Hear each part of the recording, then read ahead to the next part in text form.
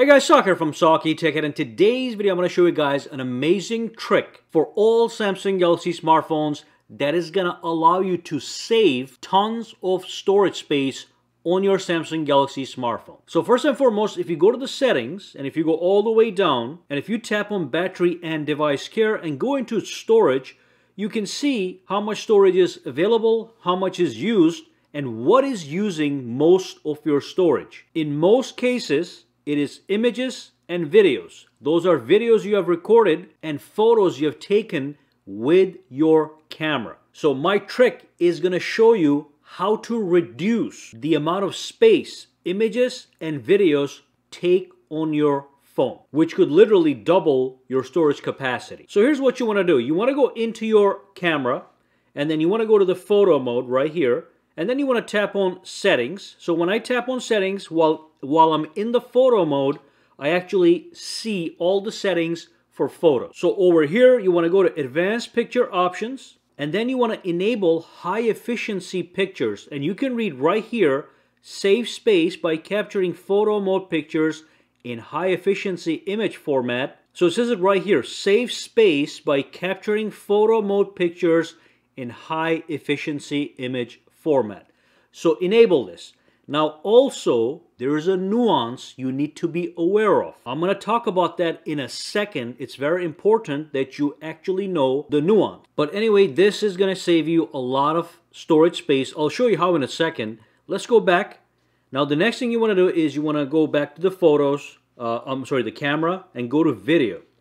Tap on settings, go into the same advanced video options this time, and simply choose reduce file size, which is going to reduce the file size of the videos you record by using the high efficiency video mode. Alright, so doing this is going to save you tons of space if you start from scratch. If you have existing photos, they're going to remain in the format you actually recorded them in before turning the high efficiency mode on. But anyway, now I'm going to show you something really crazy. So what I'm going to do is I'm going to go to photo. I'm going to take one photo, okay? That's one photo that was taken in high efficiency mode. And then I'm going to go back here just to show you guys. I'm going to show you disable this. And I am going to take another photo. Alrighty. That should take a couple seconds here.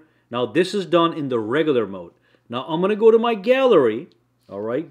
Go all the way up. And let me show you something. If I tap on this and swipe up, high efficiency 63 kilobytes. And if I go back to the JPEG format of the same photo, that's 1.13 megabytes. So that's almost double the size. So that's why I'm saying you can extend your storage as much as potentially double. But there's one more thing I want you guys to be aware of, okay? And that's, let me use a real photo for that example. So here's a photo that I have. Let me swipe up. Now this is a high efficiency image.